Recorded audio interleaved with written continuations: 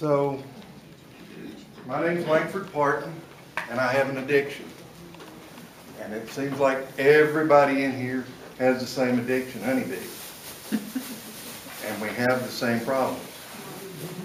Bees, I know there's probably a couple of gentlemen in here from the golden age when you put them in a box, you stuck them out back, you forgot about them and went out in October and you had supers upon supers of honey. I can tell that gentleman right there is one of them. We don't have that luxury anymore. Now, my first question to you guys, and this is an open question, when should you start winterizing your bees? Started a month ago. Anybody else? August. Depends on the weather. August? Depends on the weather. I say you start winterizing your bees a month before the summer solstice, because that's when you reach your best queens. You're going to give them a brood break, and then after the summer solstice, the bees start cutting back on the amount of food that they give the queen, which she cuts back on the amount of laying she does during the dirt. There's a slight pickup in the fall, but then you go into winter, and I know you've seen it. You're going out there and you go, man, I've got a strong hive of bees. They're just loaded. And then all of a sudden you're like, where'd they go? And you open them up and you've got 4 or 5 frames of bees, and that's it. In 2 weeks' time, your summer bees are dead. What you have left is your winter bees, and you're hoping that that cluster is going to be big enough to make it through winter. I've had a small 5-frame medium that I wrote off. I put a sugar shim on top of it and said, well, they'll be dead by spring. Checked on them in January. Well, they're still alive. I'll give them a little bit more sugar. Go out there in March, and there's 5 frames of bees, no food in the hive, and they're a day or 2 away from starving to death. And you put this humongous hive to bed, and it's dead by December. What's the common denominator? I think it's genetics. I breed queens, I sell queens, and I do some newts. And right now, you do what you can't do during the spring and summer. You sell honey. So I think genetics plays a lot into it, because you have the mite maulers, you have the ankle biters, you have this, you have that. I run a couple of lines of bees, and I buy a couple of breeders, but I do a lot of swarm trapping. And I'll go 3 to 5 miles away from any known managed bees, find bees, catch them, bring them to an out yard where I actually grade these bees, and if they grade out, I'll put them into the breeder program. But we got to think about, in the winter solstice, the days start getting longer. That queen starts laying a little more, a little more, a little more. Then in our neck of the woods, when the red maples kick in, it's on. Well, same thing with the summer solstice. Once that day hits the peak length, and then it starts slowly getting shorter and shorter, those bees start cutting back. So that's my thought of when I start thinking about winterizing the bees. You can't go out there now and go, okay, I got to do something. You might be a little bit too late. Because number one thing you got to think of is you can't feed them now. We're going to be down into what, 30s tonight? Maybe 20s in some of the mountain locations. You really can't feed them liquid. If you do, you're running the risk of extra condensation in the hive. And I disagree with Studer. He thinks over the last couple of years it's trachea mite that's been killing our bees. I always think it's condensation. Because how many of you have walked out there in the middle of the winter and seen water running out of the front of your hive and it hadn't rained in a couple of days? I know I have. Condensation condenses, it drops down on the bees, they get chilled, they die. You always heard the thing, oh, well, my bees, they're all in one cluster and there's honey everywhere, but why did they die? They got to a point where they couldn't move, it got cold enough, and they couldn't move to honey. The way I overwinter bees, I have a 2 to 2.5 inch shim that I put on the top of every one of my hives, put a piece of newspaper down for a 5-frame newt. I'll mix 4 pounds of sugar, 1 pound of pollen sub. I use Ultra Bee from Man Lake. Because Randy Oliver says that's, Scientific Beekeeper says that's the best pollen sub. I don't know if it is or not. I've tried that and Mega Ultra Bee and Mega Bee. My bees didn't like Mega Bee. They just wouldn't touch it. Put that on there, put the lid back on, put a 1-inch blue board from Lowe's under the lid. So that way when that heat does rise and hits that blue board, it doesn't condensate. Or it doesn't form condensation drops and then drop back down on the bees. That sugar I do not use. David gave me Kent Williams's formula. I do not make wet sugar go on mine.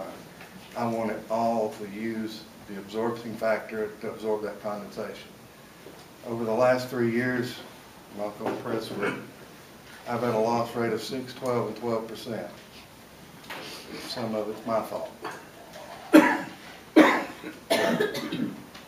It works for me. Beekeeping's local. It may not work for you. What works for you may not work for me. But I put that on top of the hive. I'll go back in December and check it. And a lot of times I've found that the bees will ignore their honey and they will eat the sugar. And then, well, they've eaten half of it, 3/4 of it, put another piece of newspaper down on a nice 55, 60-degree day. We always have them. Redo it, go back in January, go back in February. Okay. And in spring, you know, once February's hit, you really don't need to put any more on there. They can eat the honey they have stored in the bottom, and they're off to the races. 8 frames, I put 8 pounds and 2 cups of pollen sub. The commercial guys, though, I believe in propolis. And I know some of you guys are like, man, that just stuff gets in my way. It's on my fingers, it's on my hive tool, it's in my back pocket. I personally believe in propolis. Propolis is the bee glue. It's antimicrobial, antibacterial. It's basically their medicine cabinet because they have nothing other than what we give them. That is, and the commercial guys have kind of bred that out of the bees. You know, you buy a package from down south and you get a little bit of propolis and you won't get much of anything. Sue Colby has the Caucasian line from the Republic of Georgia that she's inseminated, and they are massive propolis machines. I've gotten a baseball size off the top, just scraping the top of the frames off when I take the lid off, when I can get the lid off. But those seem to be some of the healthiest bees because I can send a small cluster in the winter and they make it through. The other thing is you've got to get your queen excluders on. You can't have queen excluders in a honey soup or above. I had a gentleman ask me why his hive died. I said, okay, I'll come over and do a hive inspection with you. First thing you can see is the queen excluder band. Bees were up top, she was down bottom. I'm like, you got to get that queen excluder off there. Speak up. I remove honey supers. If I have a powerful hive going into winter, I might leave it in one deep brood chamber and a honey super. But I'd err with caution, and like Kent Williams, he'll take all of his down to a single brood chamber, put that sugar on top. He closes his up and forgets about it. Of course, when you've got 500, 600 hives and you've got a bunch down in Florida getting ready to go to the almonds, you don't have time to go look at all that. I don't know how many hives you guys have, but 100 and something keeps me kind of busy.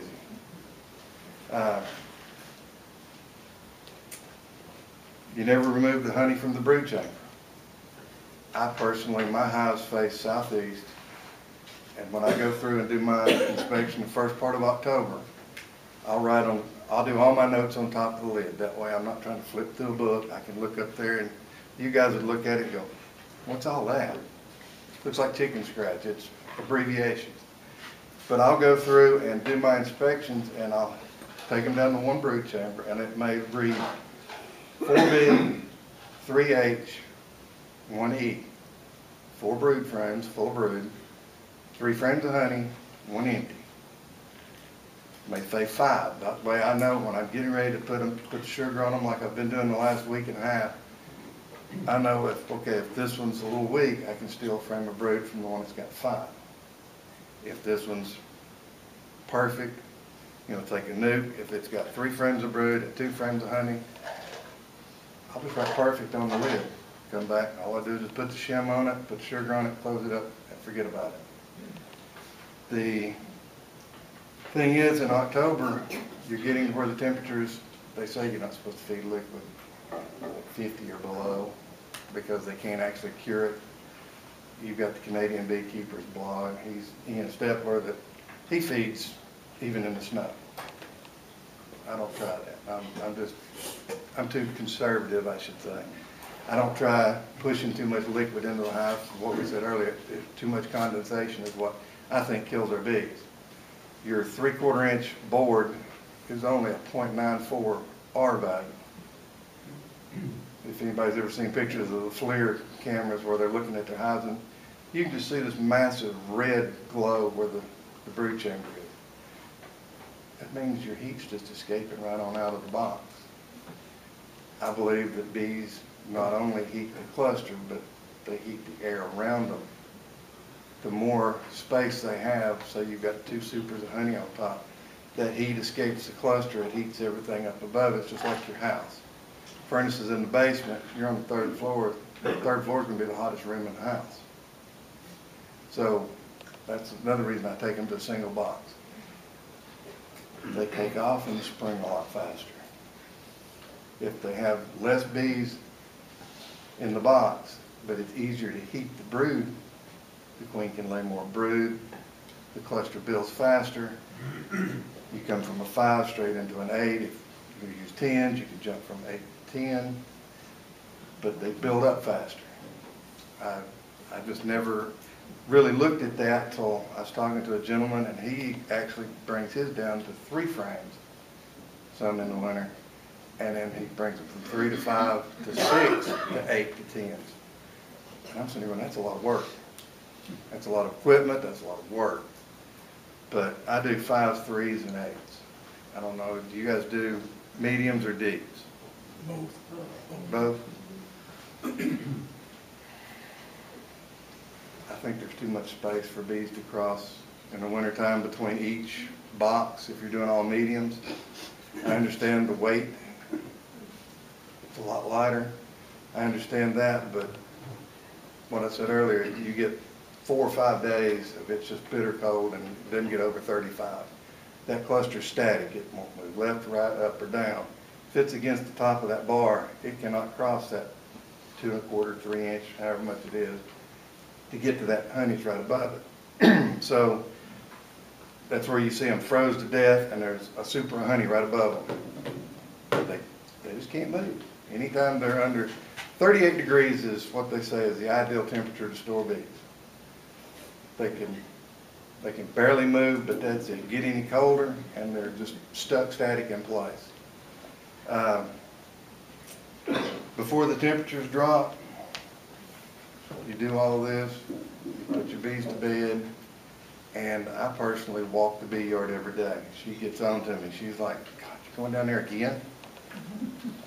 I walk the bee yard. I check the entrances on every hive, because if you don't and you have a massive drop during a cold spell, they can block the entrance. They've got to have oxygen just like we do to circulate through the hive. If it blocks that entrance, they can suffocate. I do not run top entrances during the winter. I do not ventilate them at all. To me, it's like leaving your 3rd floor window open and you got your front door open. It comes straight through the brood and out the back. I learned that by watching my observation hive. It has 2 mason jar feeder holes on top. I've got one with a mason jar feeder and the other one was just screen. Just kept small and getting smaller and smaller over the winter, and by the time spring got there, I had about a silver dollar size of bees and a queen. That happened 2 years in a row. I'm thinking, what's going on? And then I got to paying attention. Looked at them and I got to thinking, something's not right. Great queen, soon as spring gets there, I'd pull a frame of brood out of one of the other hives, put it in the top, and she'd just explode. And then every 2 or 3 weeks, I'm taking frames of bees out of the observation hive. And I sit there and thought, and then I put pollen sub through the other one, trying to get them to lay, and the central unit kicked on. And it pulled air straight through the hole and straight out the top. I got a dust cloud in my face, and I'm sitting there going, the light came on. And that's what I was speaking about your hive being top interest. To me, you're just pulling that cold air right up through the brood chamber. They're having to work harder, in my opinion. There's some research out there that says that the condensation, or not this condensation, the humidity in the hive is actually detrimental to the mites. Now, where you treat, whether you don't treat, where you buy into that latter, that's totally up to you. I do not use any harsh chemicals. I use essential oils and probiotics. I treat the symptoms, not the pest. I'm wanting the bees to start dealing with the pest. If I can get them to deal with the pest, they won't need me anymore. Bees in the wild have dealt with this pest. At least some of them have. Some of them that make it through the winter don't make it through the next winter. But do you really want bees that you have to treat like cattle? You have to immunize them, you have to feed them. That's all conjecture, but where'd my ag man go? Talking about feeding cattle. How much time is spent in, I don't know anything about cattle. How much time is spent in feeding cattle and taking care of them? That's the most time-consuming thing about raising cattle is winter feeding. And that's kind of the time-consuming thing about us, making sure they're medicated. When I first started keeping bees, I sit there, I'm an analytical type person, in the club I'm in, they talk about, okay, the temperature is below 85, everybody's got to treat your bees. And by the next meeting, everybody's hunting queens. I put 1 and 2 together and came up with 3. Okay, 1 you're treating, you're putting an insecticide in a hive to kill an insect living on an insect. Something just isn't right there. I'm not advocating treatment free, like I said, wherever you buy into that ladder, that's up to you. But there's got to be a better way. You know, if the commercial guys could get rid of just the treatments and the feeding, they take massively clear profits. Do we have any treatment free? Pretty well. Pretty well. That's kind of the consensus. There's a small group of treatment free, and then there's everybody else. Do you have solid bottom boards or screen? I have 1 screen bottom board, and it's an 8 frame, and it's an emergency bottom board in case I run out of bottom boards. The thing with bottom boards is I never could get the queens to fully use that bottom box. And once summer solstice passed, that bottom box would be nothing but pollen. Well, if you're not using it to make queens or breeding queens, you've got frames full of pollen that you have no use for. They're basically useless. You're going to sit there and pick out 6,000 cells of pollen. Little side tip, fire ants. They're great for cleaning out frames of pollen. You just set a box down, put the frame in it, close it up, come back 2 days later, and they've cleaned it all out, because they're protein eaters. Didn't know that, but I found that out this year. They're good at cleaning out slimed out small hive beetle frames too. Put your mouse guards on, because has anybody had that issue? A mummified mouse? Yep, I found one about the size of half a baseball, and I kept figuring out what in the world that pup was doing there. Yep. I kept digging at it, and then I seen a tail. And I don't know how long he'd been there, but he was mummified. Yep. That's another thing. You got to get mouse guards on there to protect your hives from any kind of intruder, because if you think about it, they're in a cluster, it's cold, anybody and their mother can walk in that front door. Rats are opportunistic. They can go in there and they'll hang out, use the the heat from the hive live through the winter, unless it gets warm enough and the bees figure it out. And like you said, they'll entomb them in propolis. Did you have any problems with the hive not using that hive body again? They don't like that mouse meat. Nope, they sure don't. You might as well just, And they chew all those frames up. They're worse on frames than anything you can have. yeah, and you might as well just get rid of them. Okay.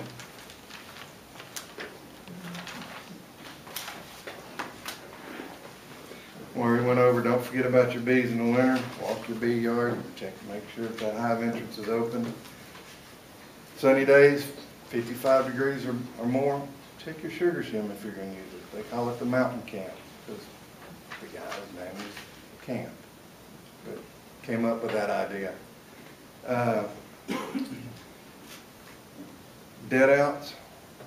If you have a dead out and you notice it during the winter, I immediately open it up, find out what's wrong, what went wrong, clean it up, get those frames out, because if you have a virus or a bacteria that killed that hive, you know what happens on a nice warm day in the wintertime. Bees are looking for any and everything they can find.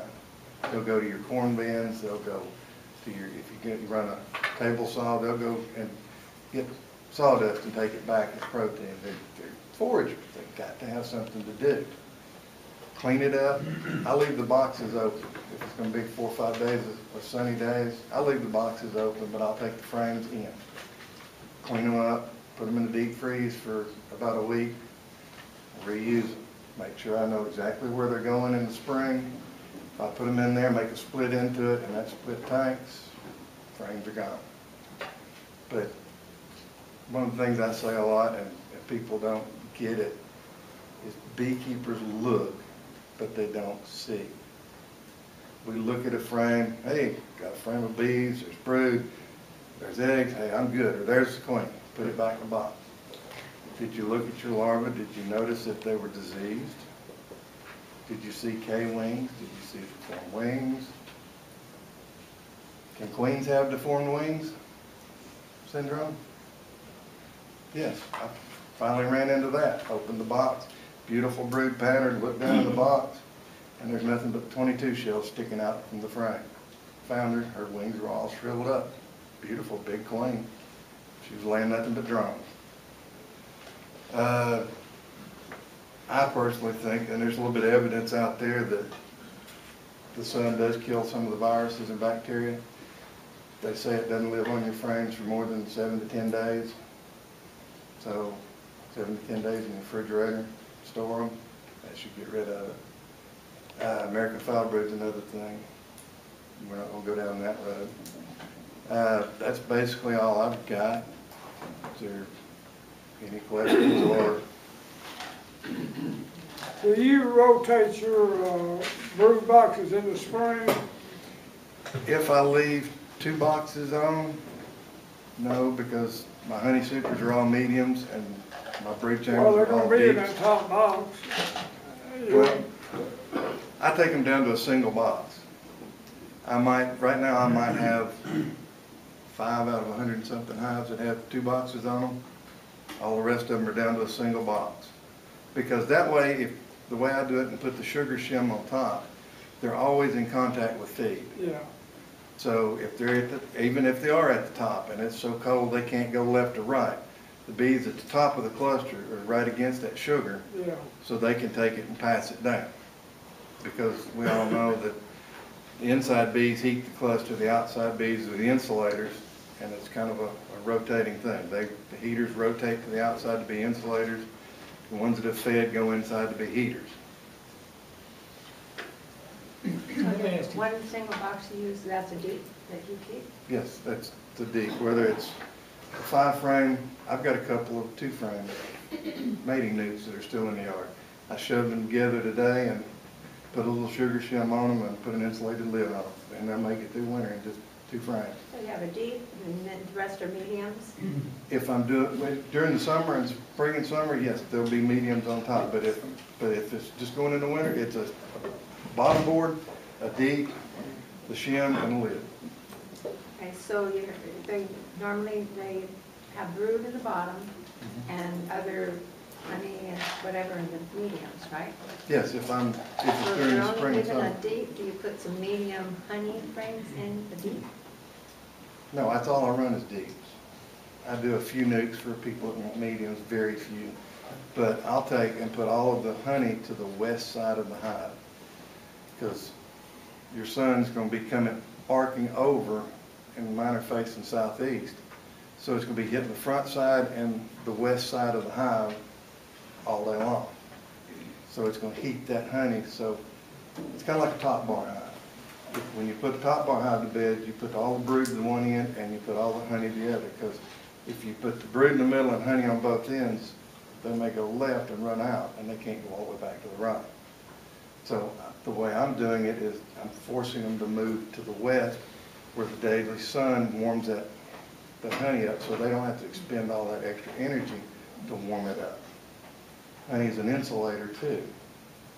So by spring, all of my bees will be to the west side of the box. And as this gentleman's talking about rotating them, if you use 2 boxes, he's correct. The bees will be in that top box. You rotate it if you want, but in nature, the combs are 4 or 5 foot long in a tree. They'll start at the bottom. There's a great YouTube video by Tom Seeley and Roger Patterson, 2017, I think it is, the National Honey Show. They do a part 1 and part 2 on feral colonies. And they, as the winter starts coming, as they get preparing for winter, they'll start bringing that honey all the way down, and they intersperse pockets of pollen in it. And as they go, and they'll start at the bottom, and as they go up through during the winter, they're hitting the pockets of pollen, so they don't have to go searching for it to keep raising brood. That's how they do it in nature. In our hives, where we've got this removable frame, it's